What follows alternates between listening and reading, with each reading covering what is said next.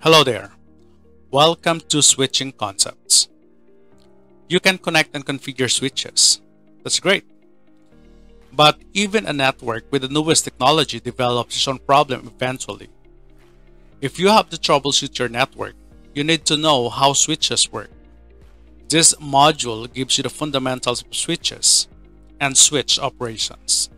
Luckily, the switch operation is easy to understand. Let's get started. This video lecture is entitled Switching Concepts. At the end of this video lecture, you should be able to explain how layer 2 switches forward data. This video lecture is divided into two sections. Frame forwarding, which explains how frames are forwarded in a switch network. And the second section talks about switching domains, which compares a collision domain to a broadcast domain. Frame forwarding. The concept of switching and forwarding frames is universal in networking and telecommunications. Various types of switches are used in LANs, WANs, and in the public switch telephone network or PSTN. The decision on how a switch forwards traffic is based on the flow of that traffic. So there are two terms associated with frames entering and leaving the interface. Ingress. This is used to describe the port where a frame enters the device or entering the interface. Egress. This is used to describe the port that frames will use when leaving the device. A LAN switch maintains a table that is referenced when forwarding traffic through the switch. The only intelligence of a LAN switch is its ability to use its table to forward traffic. A LAN switch forwards traffic based on the ingress port and the destination MAC address of an Ethernet frame. So with a LAN switch, there is only one master switching table that describes a strict association between the MAC address and the port. Therefore, an Ethernet frame with a given destination address always exits on the same egress port, regardless of the ingress port it enters. So take note that an Ethernet frame will never be forwarded out the same port it was on which it was received. For instance, on this animation here, we have a frame destined for EA. Okay, and from the destination address, EA is connected to port 4, so it will be sent out on port 4. Likewise, if we have a frame destined for EE, it will be forwarded on port 1 as shown on this MAC address table. And if we have a frame destined for AB, okay, so that would be forwarded to frame 6 out. A switch is made up of integrated circuits and accompanying software that controls the data path through the switch. So switches use destination MAC address to direct network communications through the switch out the appropriate port towards the destination. So for a switch to know which port to use to transmit a frame, it must learn which device exists on each port. So as the switch learns the relationship of ports to devices, it builds a table called MAC address table. Okay, now this table is stored in a content addressable memory or CAM, which is a special type of memory used in high-speed searching applications. So for this reason, the MAC address table is sometimes called the CAM table. Now, LAN switches determine how to handle incoming data by maintaining the MAC address table. So a switch populates its MAC address table by recording the source MAC address for each device connected to each port.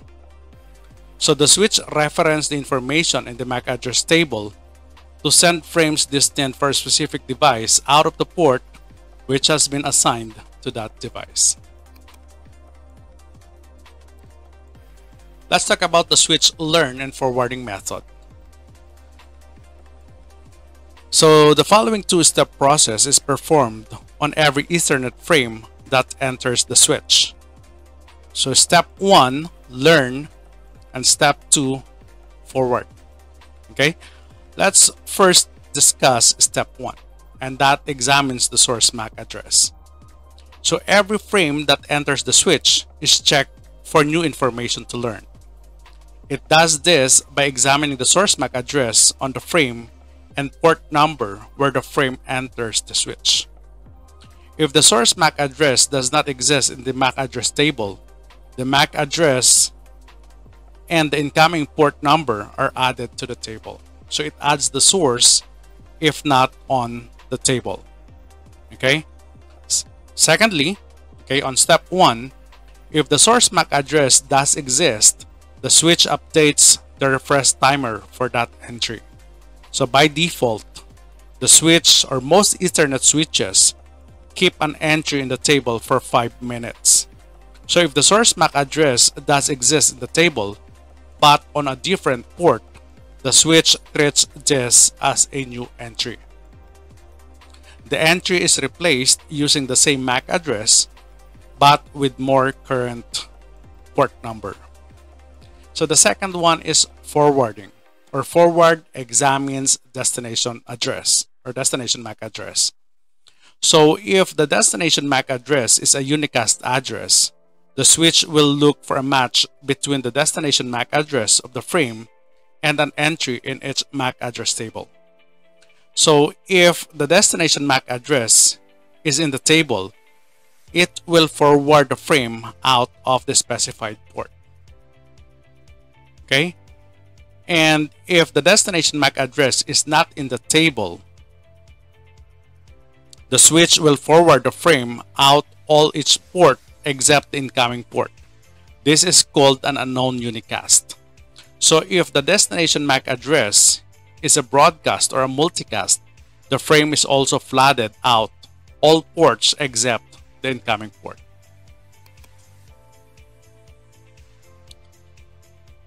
Switch forwarding methods.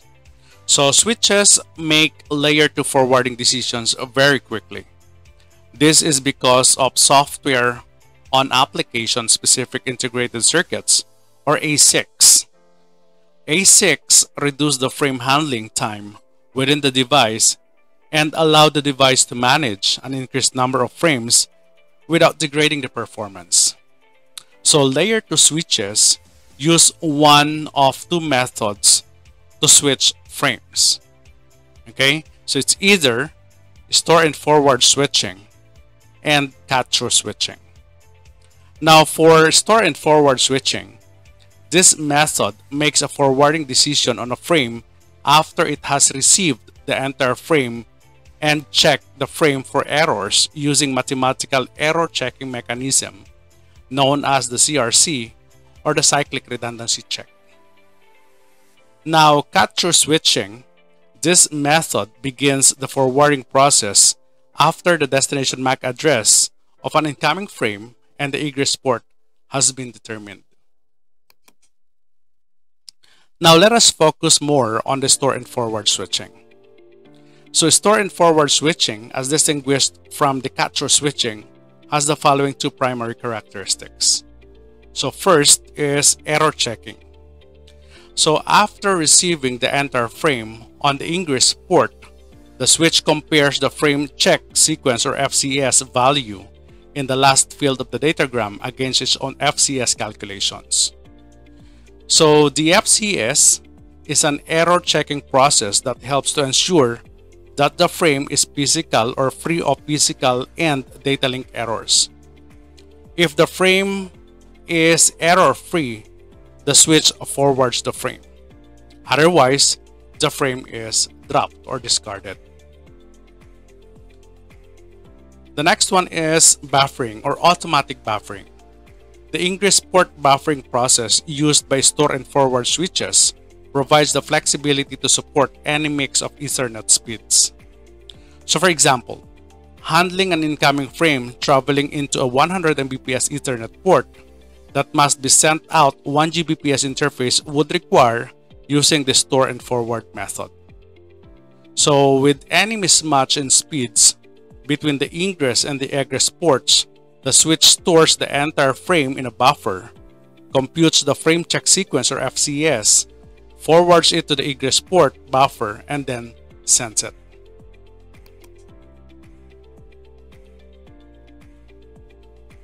Okay, so let's focus now on cut-through switching. So how is it different from store and forward? So the store and forward switching methods drops the frame that do not pass the FCS or the frame check sequence check. Therefore, it does not forward invalid frame.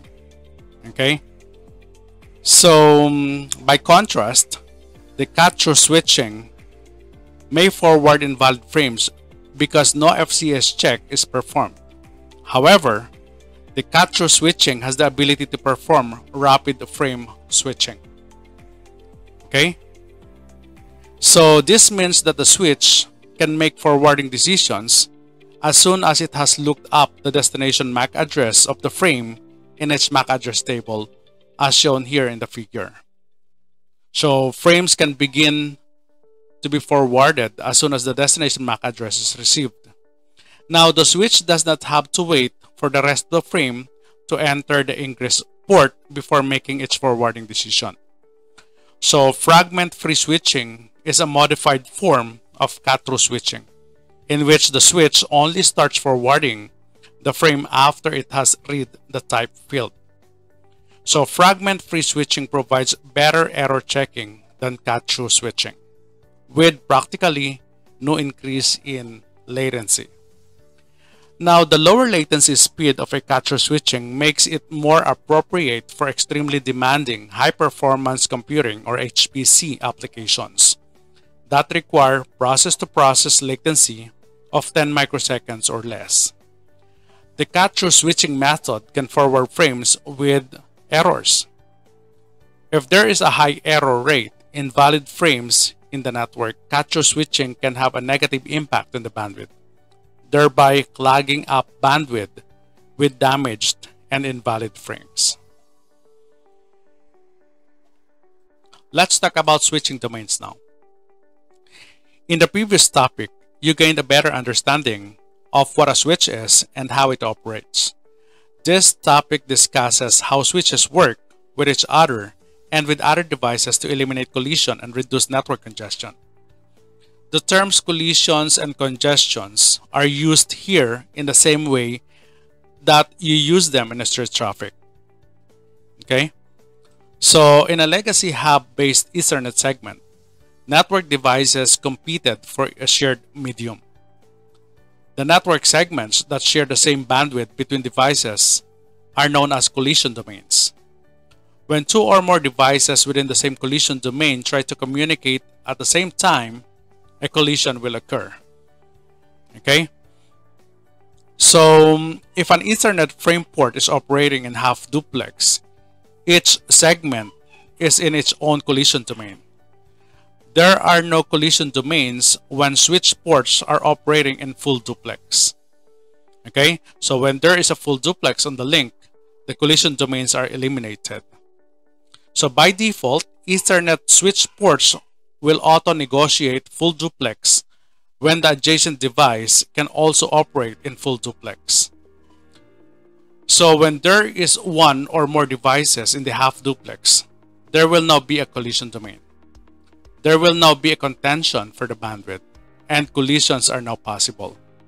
Okay? Now, if the switch port is connected to a device operating in half duplex, such as legacy hub as mentioned earlier, then the switch port will operate in half duplex also.